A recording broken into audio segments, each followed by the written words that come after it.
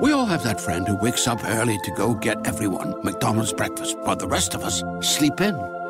This is your sign to thank them. And if you're that friend, this is us saying thank you. Just a friendly reminder that right now, get any size iced coffee before 11 a.m. for just 99 cents. And a satisfying sausage McMuffin with egg is just $2.79. Price and participation may vary. Cannot be combined with any other offer or combo meal. Ba-da-ba-ba-ba.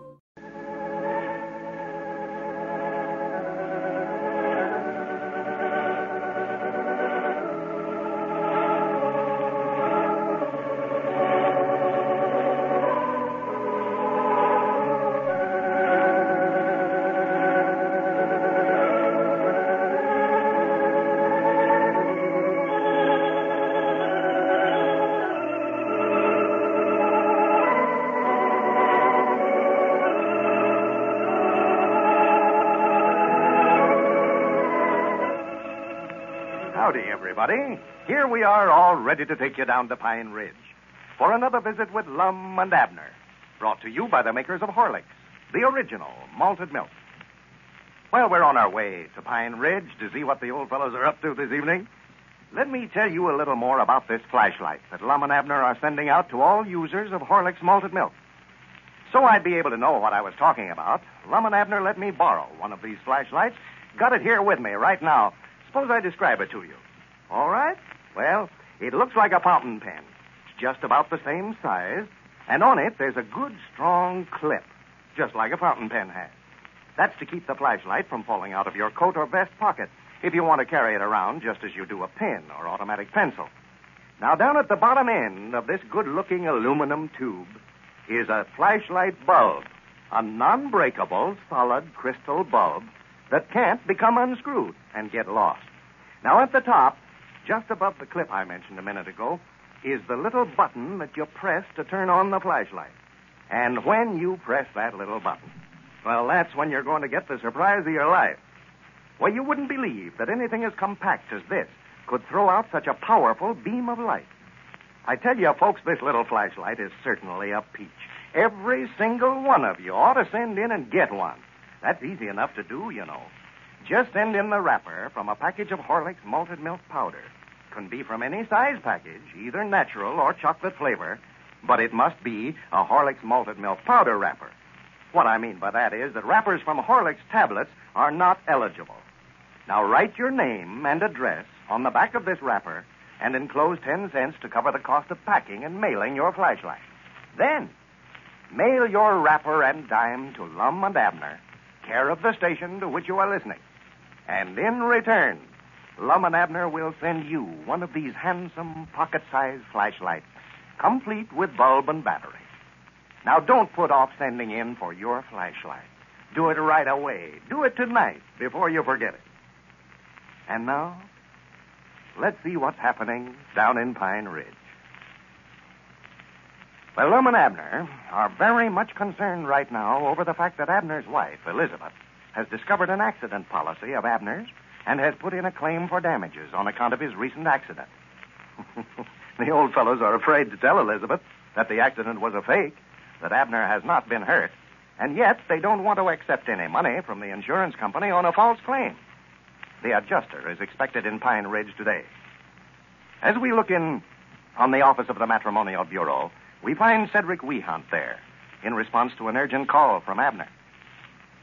Listen. No, I just called you over here, Cedric, to remind you to be sure not to ever mention to nobody that my arms ain't sure enough broke.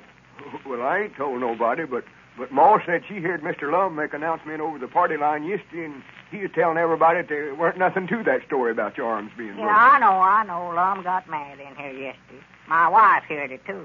Well. We had a terrible time getting her straightened out on it. I had to get Lum to go over there and tell her that he just done that for a joke. He told her he knowed she'd be listening in. He just want to have some fun out of her. Did she appear to believe him? Yeah, she's all right now, but Lord me, she was mad at a wet setting hen yesterday.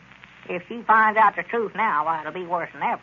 That's the reason I wanted to caution you not to breathe it to a soul. Oh, no, Ma, I won't. To tell you the truth, seeing you going around with your arms wrapped up that way, I'd about forgot myself that you weren't showing up in no accident. Well, just go ahead and let yourself forget it then. That's the way. There won't be no chance for you to give me away then. I'll try to forget all about it. Only trouble with me, when I try to forget something that way, looks like I get to thinking about it so hard that I recollect it better than ever then. I believe the best way is for me not to try to recollect to forget it. Yeah, well, you ought to know better than anybody else, Cedric, whether you forget best when you're remembering or remember best when you're forgetting. Well, let's see, I'm getting sort of mixed up on it now. I forget whether I'm supposed to remember it or forget it. Forget it. That's what you're supposed to do. Yeah, but I forget what it was I'm supposed to remember to forget. Well, fine. You're doing all right then, Cedric. You've done forgot it. Yes, but I don't know what it was I forgot. So. Well, just quit thinking about it. You're liable to recollect it, and then you'll have to forget it all over again. Was that all you wanted with me, Mr. Abner? Yeah, I reckon so, Cedric. Well, I expect I better get on back to work then. Mr. Dick said he had some orders for me to deliver. The mail carrier hadn't got out yet when you left down there, had he? No, he hadn't come before I left. Oh, doggies, I'm anxious to see how many votes I got today. You know, me and Lum is letting the folks out on the party line decide which one of us is going to be president of our new store when we get it opened up. Well, I reckon that was what Lou Eller was talking about then. Lou Eller? Yes, my little sister. Oh. She come home from school today at noon and said Mr. Lum was down at the schoolhouse there this morning and give a speech. Yeah. Yes, told them all to send in for one of them flashlights that you're giving away and told them to be sure and vote for him for president when they rode in. Oh, he did he? Yes, and that's what she said. So that's the kind of stunt he's pulling, Dad, and blame his hide. He's doing everything he can, Cedric. Even putting up signs around town saying, vote for Lum Abner for president. Oh, yes, and he's got the whole town covered with them signs. I know it. I reckon he'll be elected all right. But I hope you win, Mr. Abner. But, you know, whenever Mr. Lum makes up his mind to be elected to something, there ain't nothing going to stop him. You know that yourself. Yeah. Well, of course, I never had no idea he's going to make a regular election out of this. You'd think he's running for a county judge the way he's carrying on. If I was you, I'd get out here and do some handshaking. If you don't, he's going to beat you so bad you won't know you've been in the race even. Hey, don't get away a minute. I'll just call up on the party line again. Remind him I'm still in the race. You watch the front door there, Cedric. If you see Lum coming, well, holler at me. Wait a minute, though. Here, you'll have to ring the phone for me, Cedric, and hold the receiver up to me here. I can't do nothing here with these arms. Just give the fire alarm ring. Oh, yes, a fire. Yeah, fire alarm. We always ring that to get everybody listening in, you know. We all take down the receivers to find out where the fire's at. Well, whereabouts is the fire? Well, there ain't none, Cedric. I'm just... wait a minute. Hold the receiver still now. Hello? Why, this here is Abner Peabody. I just want to thank you folks that's already wrote in for voting for me. And just as quick as you get your flashlight, why, I wish you'd show it around to your friends. For I know that anybody that sees it's going to want one of them. And be sure and tell them to vote for me, too, when they ride in. I don't know nothing about running for office this way, but if you folks elect me president, I'll guarantee that if any of you comes down to our new store wanting stuff on a credit, I'll let you have it. I've been trying to get to be president ever since me and Lum's been in business. And it's the first chance I've ever had to hold office.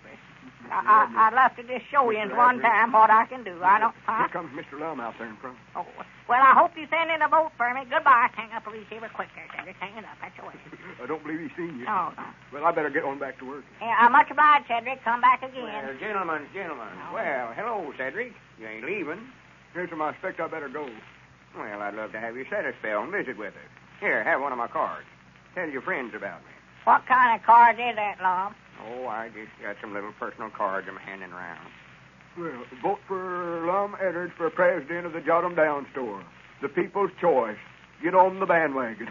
well, much obliged. So that's what you're doing.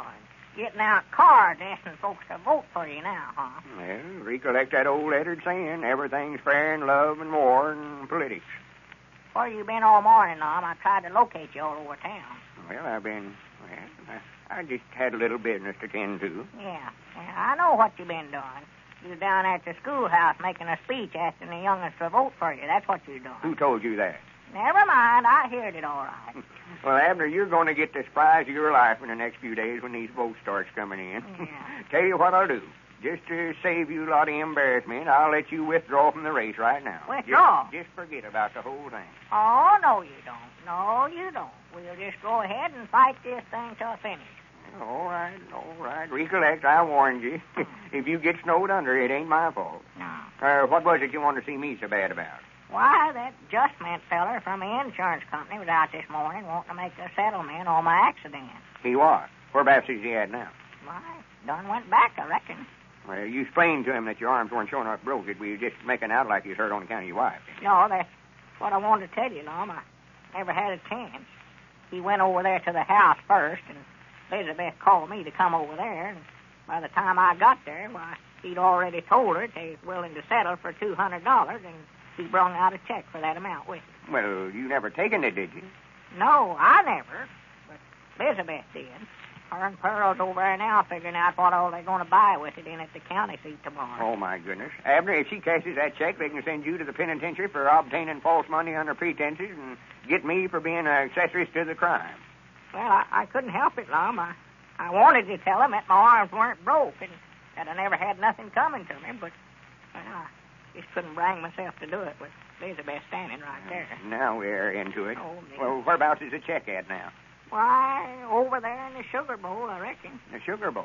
Yeah, that's where Elizabeth keeps all the money. Money for the heathens and stuff like it. You know, she's treasury for the missionary society. Well, there ain't but one thing to do, and that's for you to get that sugar bowl and get that check out of there and take it back in there to them insurance people before Elizabeth gets a chance to cash it. Well, I can't get it out with my arms and hands wrapped up in splints and bandages this way. Oh, that's right. Couldn't get my hand in a sugar bowl in the first place. Well, we got to get that check some way, Abner. I don't want to get mixed up in no false pretense business.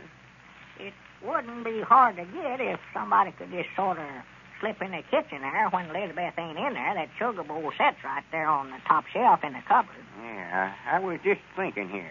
Huh? Reckon I could slip in there and get that check out without her catching me? Well, I tell you what I could do, Lum. I could see that kitchen door is left unlocked tonight, and you could wait till we go to bed, and then you could slip in there and get it out no trouble at all. Yeah, Granny, that might work. What time do you generally go to bed?